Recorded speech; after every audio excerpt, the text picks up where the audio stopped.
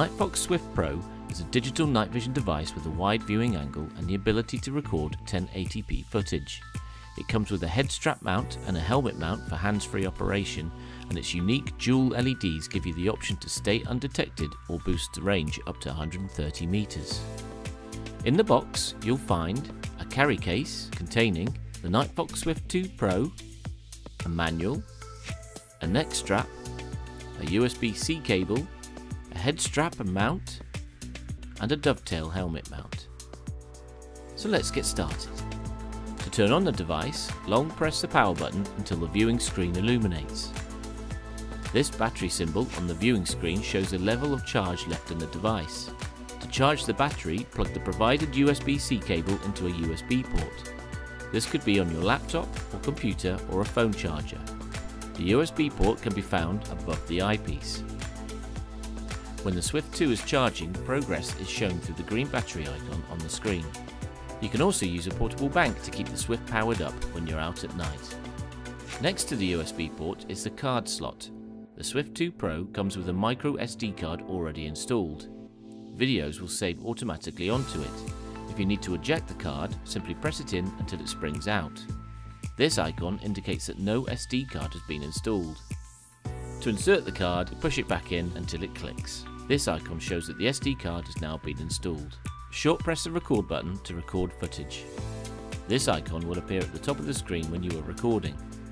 The length of the recording is shown here. Short press again to stop recording. To view the footage on the device, long press the menu button. Use the up and down buttons to scroll through your videos. To access the SD card menu, short press the menu button whilst in this mode. Use the up and down buttons to scroll through the options, and press OK to play or delete individual videos or to delete them all in one go.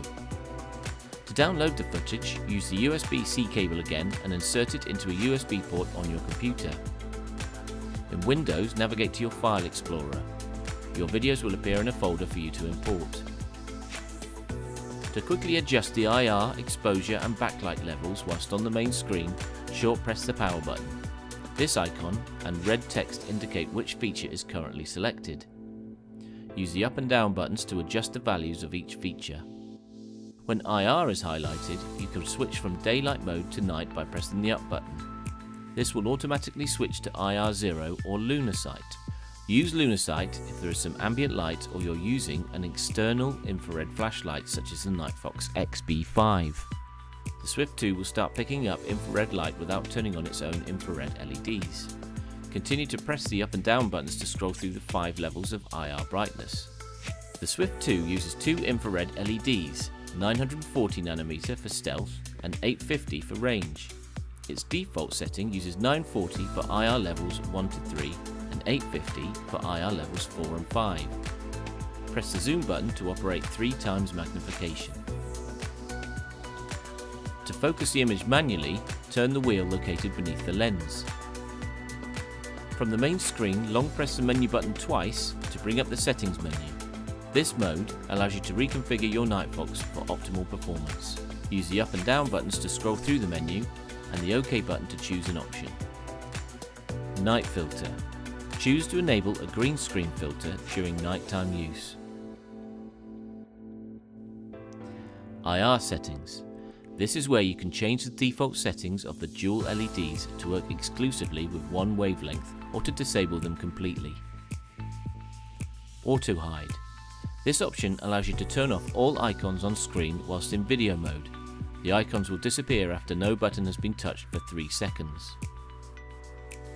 Format SD card.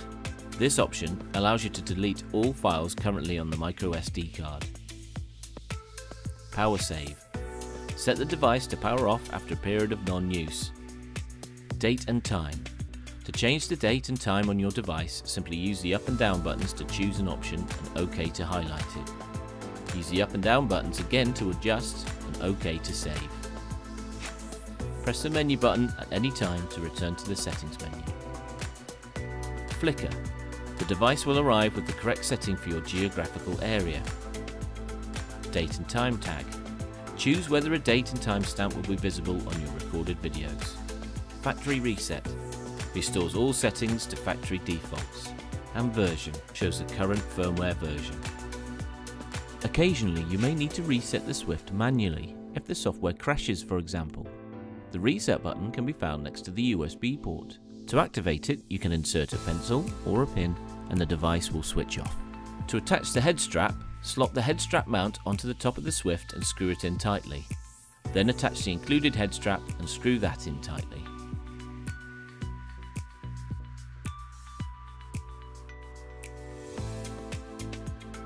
The dovetail helmet mount is attached in the same way.